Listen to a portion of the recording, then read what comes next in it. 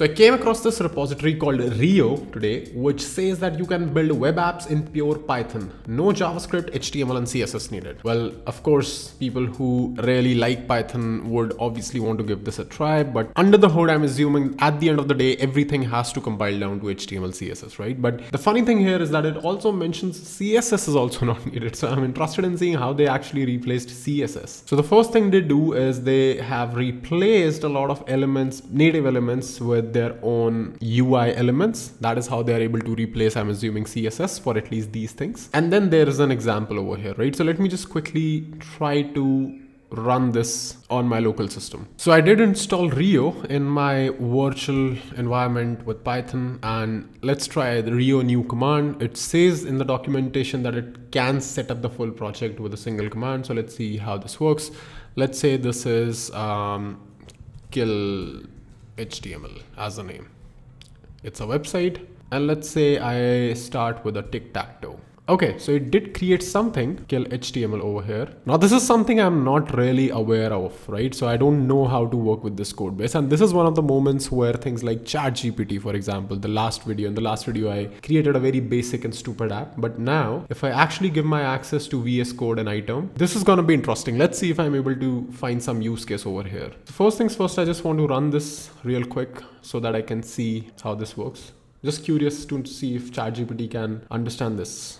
How do I run this project? Yep, so it knows that you have to activate your virtual environment first and then use Rio run. Interesting, I did not know that ChatGPT would be able to, it would have Rio as a thing inside its training set, right? So we obviously need to get inside kill HTML and then run Rio run. Okay, so this is how the app looks like and looks very functional. I mean, obviously it's working, and it also has some sort of nice debugging tool within its interface. And I don't know what this is, but okay, you can have certain icons which are pre-installed over here when you're building some app. Then for the theme, you're able to change colors on the fly. Very cool. So you're able to like sort of, I don't know if you can save these changes or not, but you're able to like change these colors on the fly, right? Which is pretty cool. Then you can customize a little bit of radius, which also changes the editor itself, by the way. And then you can have toggles between light and dark. It's jumping, which is one bug, which a lot of people are in anyway not able to solve in JavaScript also, so that's fine. So it jumps when you toggle that, that's one. And then it gives you the code snippet. So I'm assuming that when I refresh this, it'll just lose, which is true.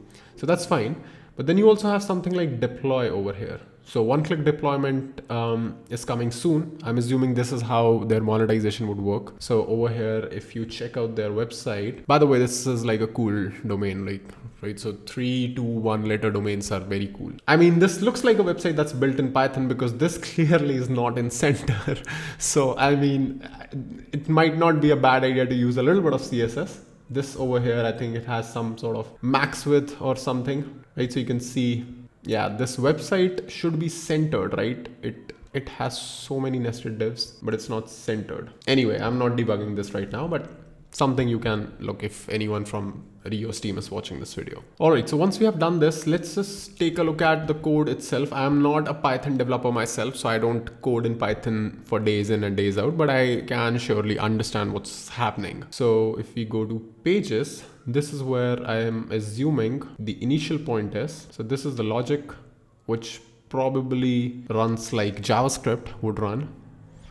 And yeah, I think I have to jump into documentation because I can't understand anything that's going on in that code base. So this much we have already done. We did set up this tic-tac-toe project and we did run it and it works just fine. Now on the project setup, it says us tic-tac-toe is a game that consists of 3x3 grid, which is fine. Each cell can be empty, contain an X or contain an O. Here's the code for the grid. So it has a def build function, which I am assuming is this one. And over here, it's trying to create a column, then a text, then a grid, then a button, and then it's doing some sort of CSS properties with spacing and margin and so on, right? So everything, this is what we call as a component. These are the building blocks of Rio app. Virtually everything you see on the screen is a component, right? So if you go back and actually take a look at their tree also, you can see all of them. Default root component is the component. Then there is tic-tac-toe page.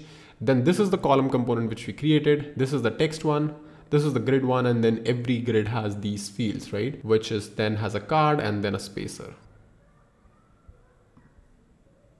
Interesting.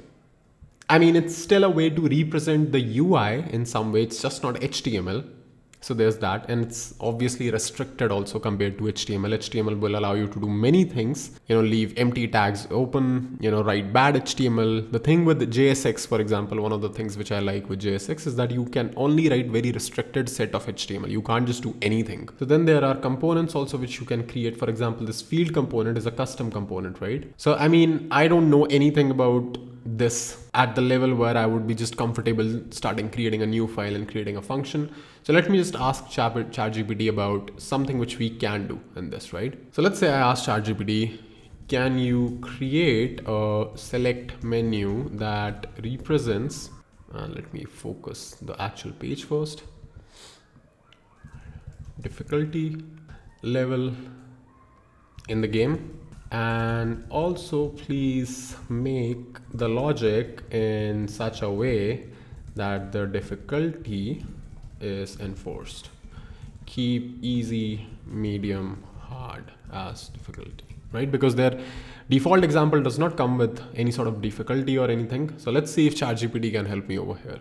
And this is one of the use cases which I really understand, that this is something which is what AI is built for, at least for people who are getting started like me. For example, I'm getting started with a technology I have no experience in, but I can make sense of the code a little bit by reading documentation, but I still would love to have somebody, just create something right out of the bat. So it did add some things. Let's see if this works directly as it is. So if I copy this and if I paste this on this tic-tac-toe page, and it has crashed because Rio has no select attribute.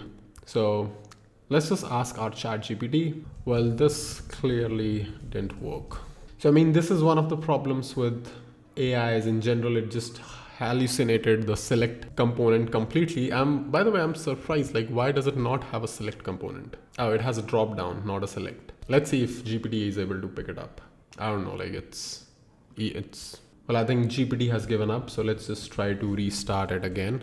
Let's see if it works or not. Okay, so it just lost my message completely. Anyway, let me just help it and tell it there is nothing like select.